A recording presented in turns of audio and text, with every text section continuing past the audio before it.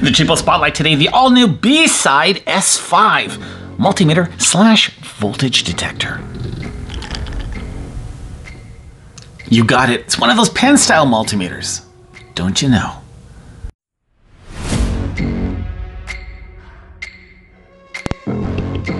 BSIDE.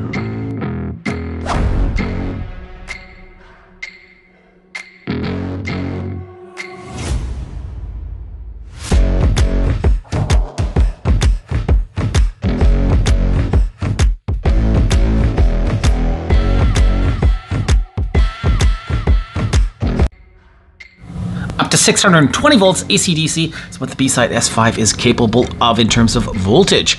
What do you get in the box? Well, first of all, you get a really nice carrying case. It doesn't have the BSIDE logo, but it is a solid case nonetheless.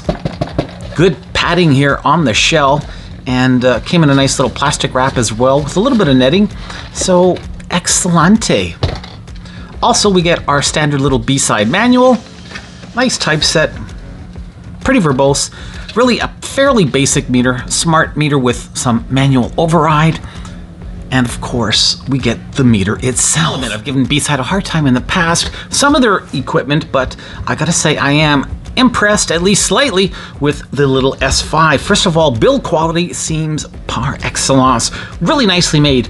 At first, this looks like it's part of the meter. It is a rubber boot. It does come off, but wow, what a nice soft grip it has. Excellent attention to detail. Speaking of attention to detail, check this out. If you look, we have an arc for those soft touch buttons. So instead of just making 3 flat buttons, we have a really nice design here. Kind of an archy thing going on, which, you know what, it doesn't mean much, but attention to detail is everything, and it's the little things that really impress me. Cat 3, 600 volt. We have the protector shroud as well. Take off the shroud, lose a cat rating, but still very nice. And these are really pointy, really sharp. Good size, good quality. They're not silicone, but you know what? That being said, they are really nice in the hand and better than your average set of cheapo test leads. They are captive. They are permanently attached to the meter.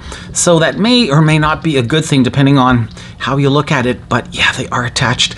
That being said, really nice molded into the instrument here.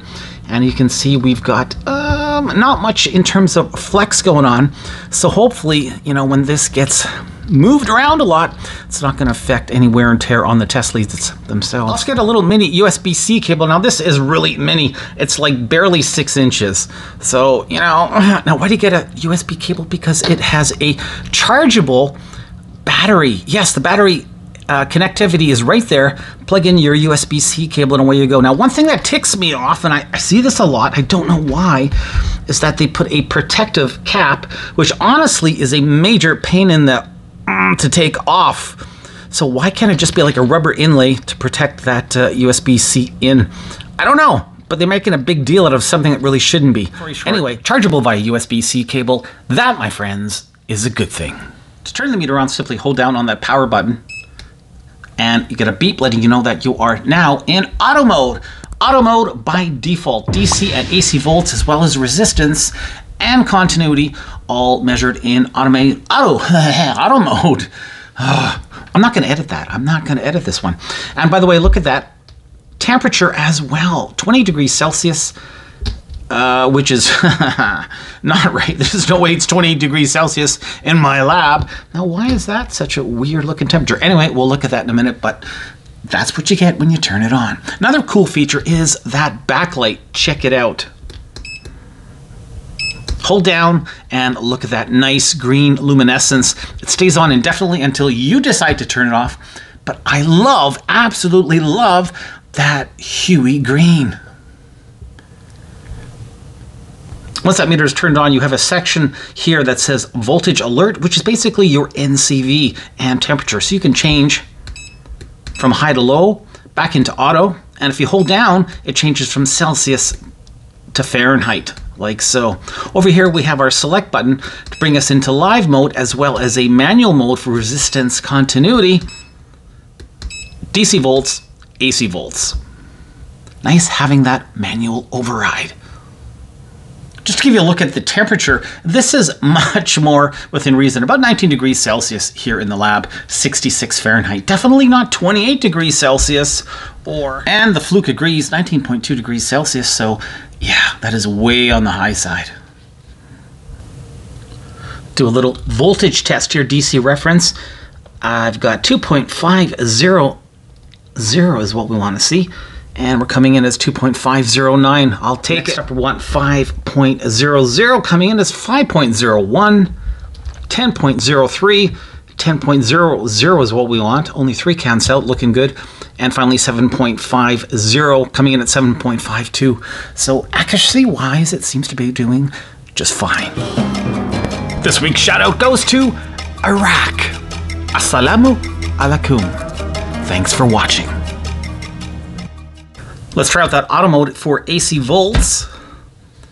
And 109.8 volts AC.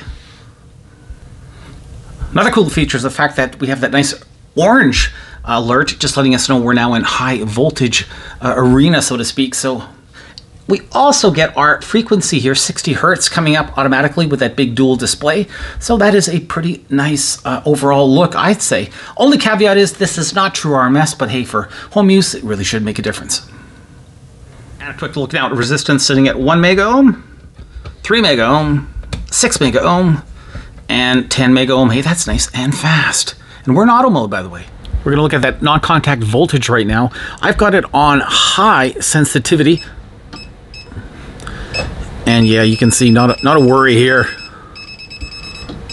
Now if I put it back to low, not nearly as accurate, well, not accurate, but as sensitive. So definitely that high sensitivity makes all the difference. Man, it's flashing. Oh, love it.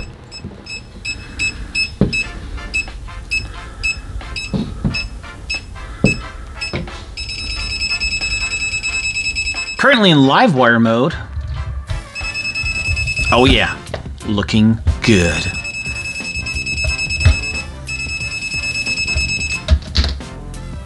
You can see what I mean by just how small that USB-C cable is. Way too small. Come on. We need at least a couple of feet. Anyway, there it is. We have a small red LED at the bottom glowing, letting us know that the unit is charging. Charging takes about 45 minutes to an hour, and then you are good to go. And by the way, it lasts a long time. Already teardown time. Time to release the Kraken. Well, to open up the meter anyway. Here we go. And bada boom, bada bing, bada bang. We are in. I'm going to pull out this cable just so we could pull that off. And there's those test leads that are permanently attached. Alrighty, Aphrodite, let's take a look at that beautiful filament here. That's for that amazing NCV. Oh, wow. Nice. Excellent. Good job. Nice not to see an input jack being utilized. Ugh. Anyway, we have a ribbon cable over here. And here we have our quad flat package, of course, some programmable headers from the factory for calibration, and a TC405A, that's the EEPROM. That is what is giving all the good info to the main IC.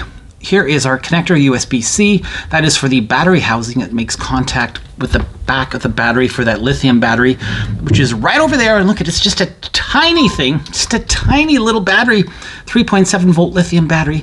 But wow, it is just so small. It's just so gently taped in as well.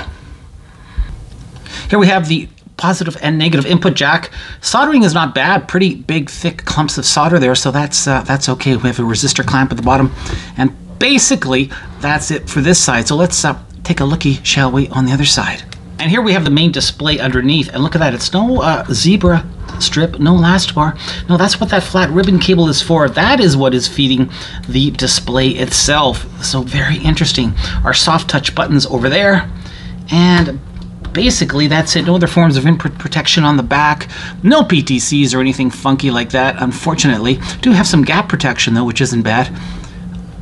But there you go. All in all, not bad. Fairly thick PCB as well, which is always a good thing. Closing thoughts on the BSIDE S5. Yes, I do like this little PENStyle meter. Not only is it well made, but it's really well thought out. It just works really well. Not the most powerful, but hey, come on, it's a PENStyle meter. It's only going to do so much. One thing I'm not crazy about is that temperature onboard sensor. Man, oh man, look at that. That is just way out of wacko. And I hope it's a one-off with this meter, but it is certainly not accurate. Besides the temperature faux pas, everything else was spot on. And man, this had really good NCV, which is going to be used for a lot of different things with this meter. For around $25 to $30 US, thereabouts. Prices vary, fluctuate all the time. And hey, you know what? Christmas is coming around, so this will probably drop in price again. End of the day, it's a really good PENStyle meter with a great looking display. The BSIDE S5 gets a solid 3.5 out of 5 stars. Let's just fix up this temperature boo-ha, and we've got a game winner right here. Thanks for watching this review, everybody. Till the next one, keep on testing.